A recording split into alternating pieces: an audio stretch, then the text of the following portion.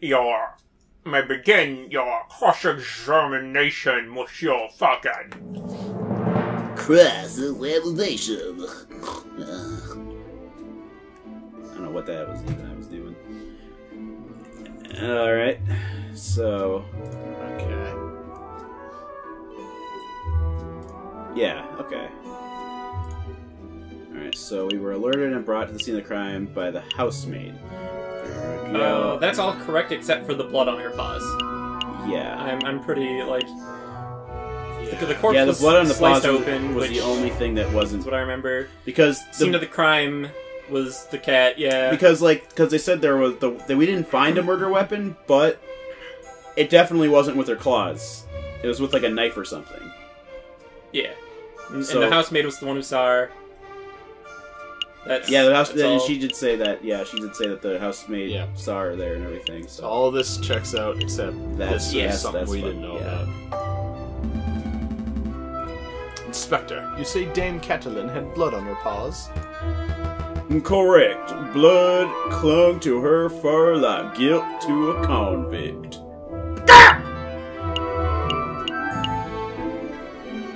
Because they did have the food. They did have the food. Yeah, so that she was covered in blood. The bloody steak. Yep. So, ask... Which they had to eat barehanded. Yeah, pretty much. There's no silverware. So, can you go into your evidence and show them the steak thing, or do you have to just say, like, ask a question? You can try that. Oh, never mind. I guess there's a moment when we can actually present evidence, so never mind. So, go ahead and ask... whose blood? Whose blood was it, or... yeah. Whose blood was it? Ha! What a question. It was Monsieur Grenouille's, of course. How can you be so sure? I object. The line of questioning is absurd. There was only one murder victim that night, Falcon. Come on. Step up your game, motherfucker. The blood on Dame Catelyn's paws could have only belonged to one person, Monsieur Grenouille. Judge, Falcon's trying to lay the trial by asking pointless questions. I'm afraid the prosecution may have a point, Monsieur Falcon. Do you have any reason to suspect the blood belonged to someone other than Monsieur Grenouille? Hell yeah, I do. Yeah, dog. I do. I do, Your Honor. Actually, I have more than suspicion. I have evidence that the blood on Dame Catelyn's paws had nothing to do with the murder. That's a foolish time-wasting, Falcon. If the blood on Dame Catelyn's paws didn't come from the victim, then where did the blood come from? There you go. On the evening of the murder, Dame Catelyn ate bloody rare steak. Hold it! Objection! Is this true, Mr. Revington? Well, in a matter of speaking, I suppose the steak may have been on the, menu. Then, Inspector, would you acknowledge the possibility that the blood on the lady's paws had not belonged to the victim, but to the steak? Well, I am a space hopper chicken. Wait, don't answer that, Inspector. It is a possibility. No. Intriguing, petty, convincing. You've gained favor with the jury. So, Inspector Valerti, is it possible that you arrested an innocent bystander simply for being a messy eater? Now, hold on just 1 minute, Falcon. You are overlooking something quite crucial. Dame Catelyn is an elegant bourgeois kitten. She was no doubt brought up with, flawless etiquette and, perfect table manners. At the banquet, she would have eaten the steak with the fork in her left hand and the knife in her right, like any proper civilized animal. How could you have possibly got blood on your paws with such good manners? Oh, that's a good question. Or at least, it would be to any ordinary dinner banquet. But as it happens, something was missing from that particular banquet. Something that forced Dame Catelyn to eat with her paws. The The silverware. Silverware. Dame Catelyn was forced to eat steak with her paws because the silverware of the household had previously been stolen. It's stolen? I don't recall any mention of that in the police report. We weren't aware of anything missing from the Rorgale residence when we performed the initial investigation.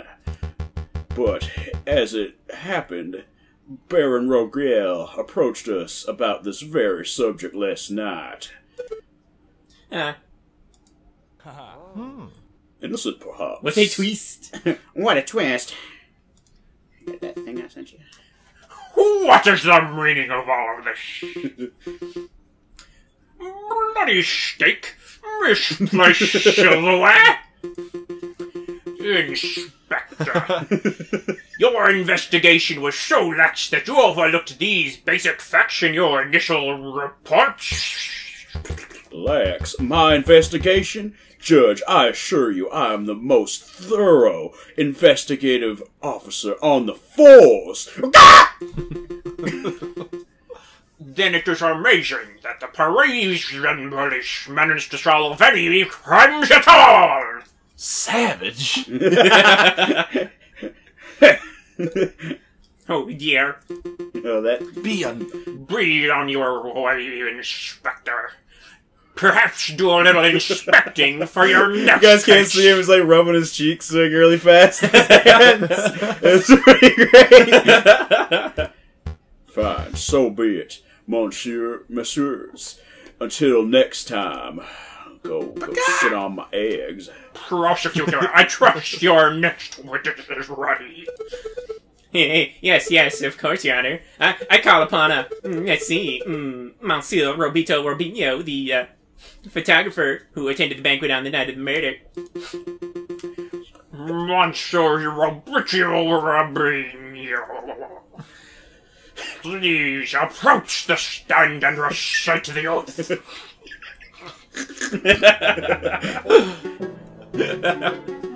Not it. How does it go? No. How does it go? I swear to speak without hatred and without fear, to tell the whole truth and nothing but the truth. I like how villainous this guy sounds. It's a little cliche, to be perfectly honest. Could the witness please introduce himself for the court record? As if anyone in this courtroom does not immediately recognize me. I am the great Monsieur Robinho, cutting-edge photographer and visionary.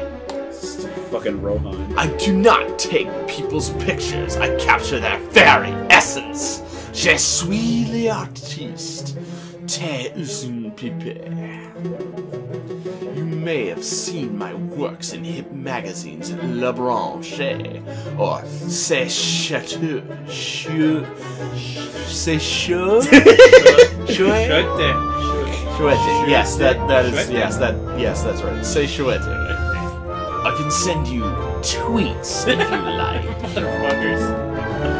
What on goddamn What on earth motherfuckers? is a tweet? Bird-to-bird communication. Come on, Falcon. It's the 19th century. Get with the times already. Yes. Your works are very, impressive, Monsieur Robinho, but, let's get down to business. Could you tell us your, activities were on the night of the murder? Very well. I was hired by Baron Rorgel to capture the evening's events. I arrived at 7 in the evening. I pointed my camera and captured the beauty of the banquet in one fantastic photograph.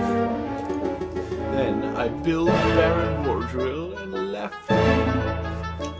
Like a true artist. And, with regards to the photograph itself, who did you photograph?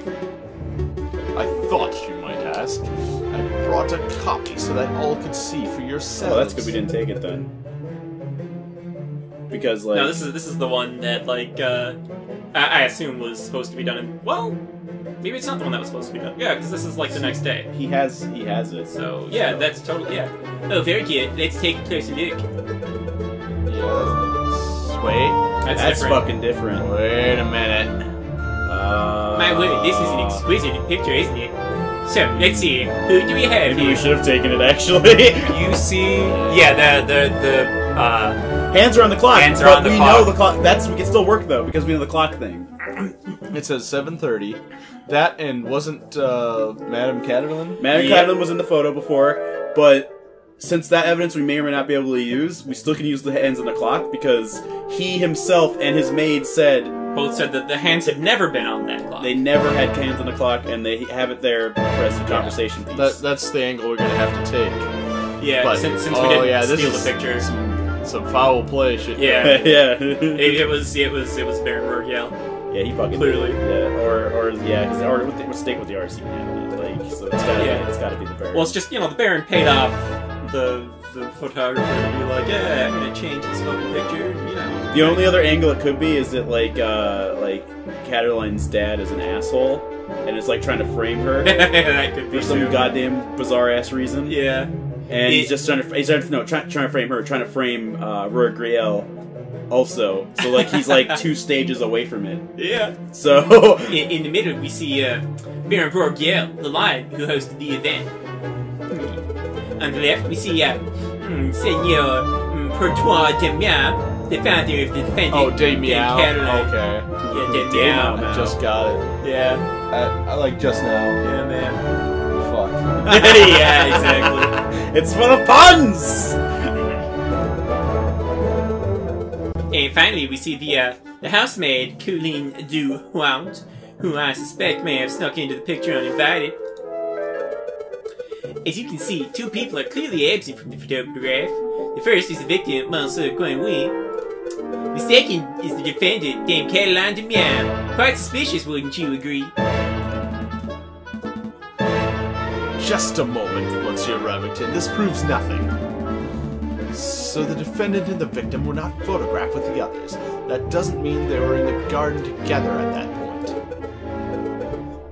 Hold your horses, Falcon. I'm not done yet. the prosecution may continue. Behind the photographed subjects, we see a wall clock. We see a wall clock. A clock that goes on the wall. A wall clock. With the time set at 7:30. Now, why is that time significant? Well, as Inspector Valerti told us earlier, that was the exact time the murder took place. Do you see, Falcon? Every suspect has an alibi at the time of the murder, save for Dame Cataline herself. Falcon, something is fishy. In the jail cell, Dame Cataline told us that she was present with the when the photograph took place, but I don't see her in Robinio's photograph. That's true, but I can't use Dame Catterline's testimony as evidence. It has too little weight. If I want to prove that Monsieur Robinio's photograph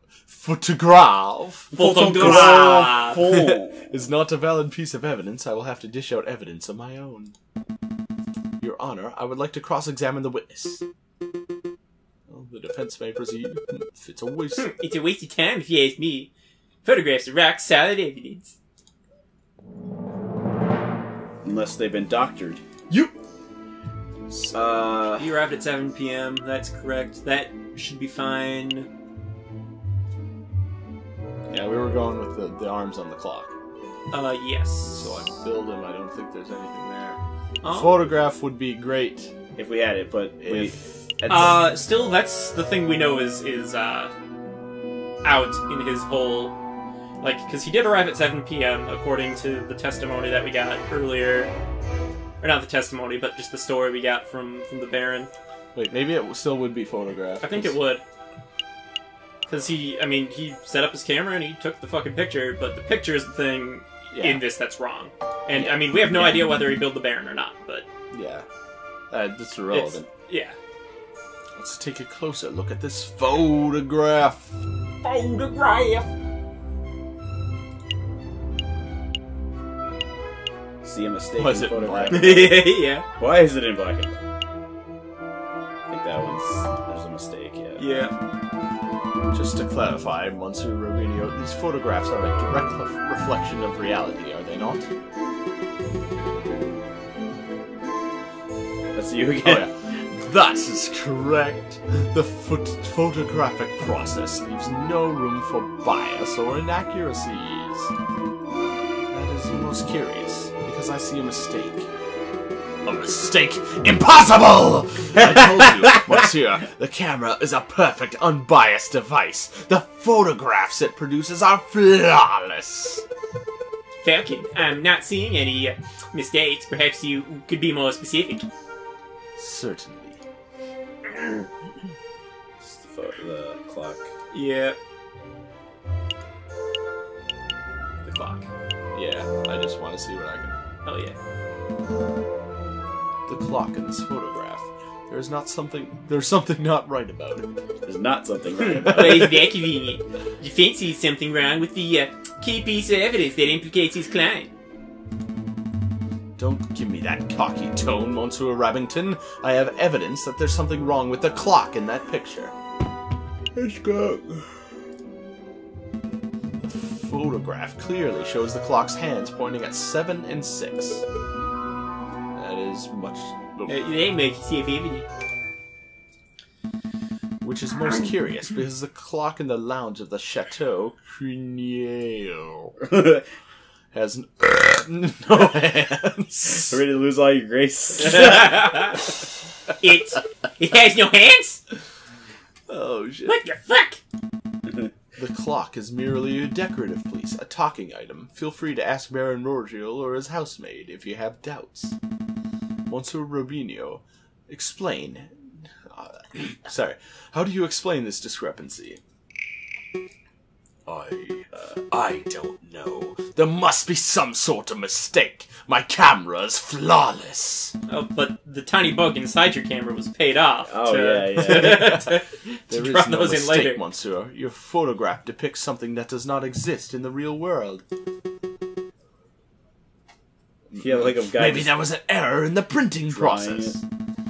An error precisely where the clock hands should be? Please, monsieur, don't patronize us. Allow me to offer a more plausible explanation. You, Monsieur Rabinio, edited this photograph. Edited? I'm no expert, but I suspect that you used paint or ink to carefully put hands upon the clock. It would have been a simple task, considering the clock face was bare. One could even speculate that you specifically chose to include a handless clock in the photograph just to justify the editing process.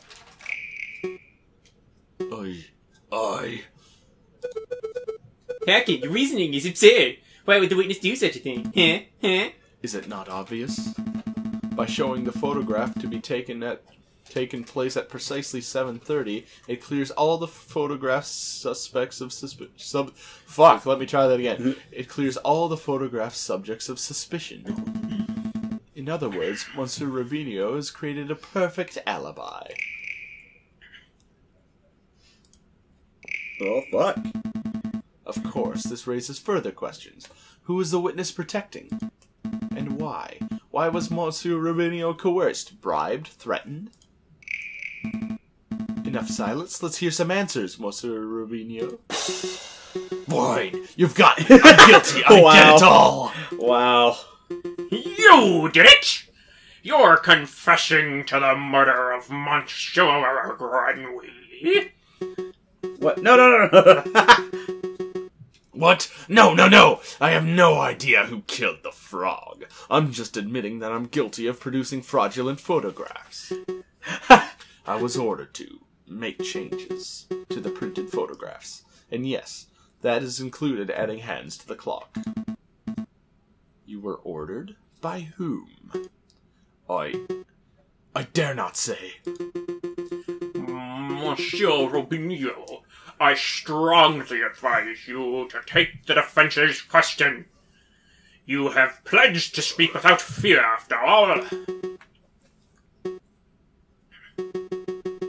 With respect, Judge, I fear his claws more than I fear the punishment of the justice system. I shall name no names. His claws! Do you hear that, Falcon? This is most unfortunate. Monsieur Robinho, We cannot and shall not torture names out of you. We do not live under the ancient regime, after all. But since you have admitted to falsifying evidence, then we cannot keep you on the stand as our witness. Take your leave. Ye shall be charged with perjury in due course. Ye shall Ye. I can't protest. That's the least I deserve for my failure as an artist. Let's go burn down his Good day, house. monsieur. Yeah. In a poker game. Intriguing. Pretty convincing. So the tax hands were paid it on. And so what? It doesn't matter. The photograph still depicts Dame Caroline is absent close to the time of the murder. That's significant.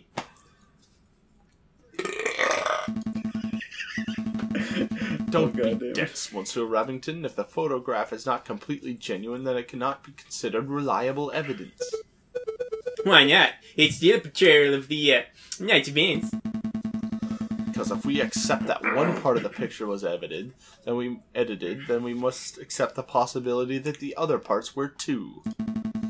It is possible that Dame Caterlin was painted on it, or even worse, it is possible that another person was painted in. We know that the witness was trying to cover for someone, so all possibilities must be accounted for. This game's actually pretty good. Yeah. Thinking Like, that the housemaid paid off the photographer? Or was it sin for pourtoir de mer, perhaps? I don't think so. The housemaid lacks a means or motive, and it wouldn't make sense for Signor Pourtois to implicate his own daughter. Well, sure you're not suggesting that the honest and beloved Baron Rourgel deliberately tried to frame Dame Caroline? Because that would be the most outlandish theory yet. And the Baron is a pillar of our community. He would never do such a thing. Yeah. Monsieur Rabington, I'm not here to throw accusations. That's the job of you, the prosecutor. However... Who is him? Mayhaps yeah. I should offer my opinion. Final boss Baron. time. yeah, right? It's not time for your witness testimony yet. So you would think, prosecutor, and yet I see my good reputation getting tarnished by your incompetence. Incompetence. Indeed. Let us proceed with witness questioning. Is that fine with you, Judge? Yes, I suppose that's Fucking fine. whatever. Very good. And I trust that the defense has no objections. No objections here. Fantastic. Oh, but before I forget, I pledge to speak without fear and prejudice, etc., etc. Now, prosecutor, He like barely ask even... me about what I witnessed over the course of the evening. Yeah, he like tells him what to act. Like, look, who the fuck is this big dick fucking lion walking around? Like, oh, I didn't kill Mufasa. Oh, okay. Baron Rourgel, on the initial dinner went Wow, what the fuck? magnificently. Like, this is ridiculous. When the photographer arrived, Monsieur Grenouille left to everyone visit the off? garden. Did he pay the judge and him and everyone off? Like, because he just was allowed to do this. yeah. It's kind of Dame Caroline followed him behind, Dame Caroline followed behind him moments later. Senor Pourtois, Monsieur Robinho, and myself were engaged in conversation, so we paid her no mind. After the photographer had left, my housemaid left to go find Monsieur Grenouille and Dame Caroline. That would be when I heard her cry for help. Thank you, Baron. I think we all know the story from there. I would like to cross-examine the witness. Do you doubt my integrity, garçon? I'm just here to uncover the truth, Baron. Very well then, hit me with your best shot. Let us establish with absolute certainty that I, Baron Rourgel, am an honest man. that idea. I'm an honest man. Yeah. That a French may that a French may do the thing. I like how like needle like his mouth is, but he's got so much fat in there somehow. like,